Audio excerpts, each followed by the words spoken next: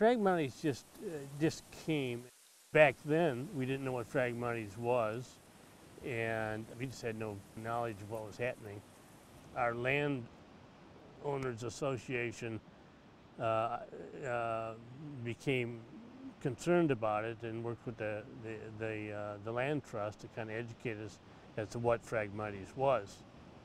And then we even became more concerned, frankly. It doesn't provide habitat to native animals. So it just can turn what's otherwise a beautiful, diverse shoreline landscape into an ecological desert, as we call it, because there's nothing there except a wall of green.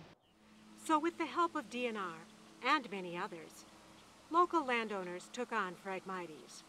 They know that this is an original ecosystem, something that you can't find everywhere, and everybody wants to protect Door County because it really is a gem. We just provided them with a stepping stone to work towards clearing their own lands, to get their lake view back, to get their property back, and to get back the habitat of the native flora and fauna.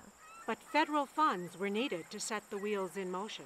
We had a wonderful grant program, and they came in and did 2 years of treatment. The first treatment will kill anything that the herbicide encounters. The problem is that Phragmites has a gigantic underground root system, and there's lots and lots of energy stored in that root system. But because it's so robust and strong, there's always a little left over so that it can come up next spring. The next spring, what comes up will be far less than what there was the first year. And in this case, which is the third year here, what's come up is far less than what was coming up the second year. The results have been dramatic. We have treated approximately 3,300 acres, about 52 miles of shoreline along the Green Bay West Shores, as well as the Lake Michigan shoreline.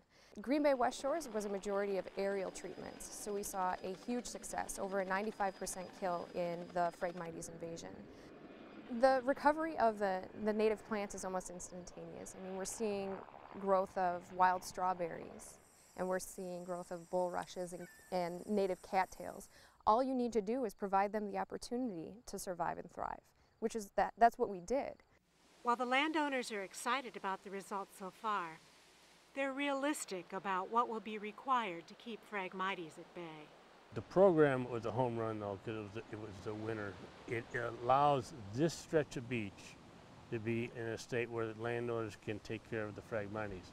Before, it was impossible, literally. And so I think we're seeing light at the end of the tunnel. And that understanding and enthusiasm are critical because monitoring and continued control will depend on local landowners. All you need is one person to believe that it can be done, one person to believe that control work is necessary, and that can begin the chain reaction. Team up with your neighbors, team up with your neighborhood associations, or do it on your own and be that person in your neighborhood, that spark that ignites the fire to keep it going, that passion to keep it going. I'm just thrilled to live here, and I'm thrilled to live here in a Phragmites almost free environment. I love it. Visit the DNR website to learn more about what you can do to prevent and control Phragmites and other invasive species.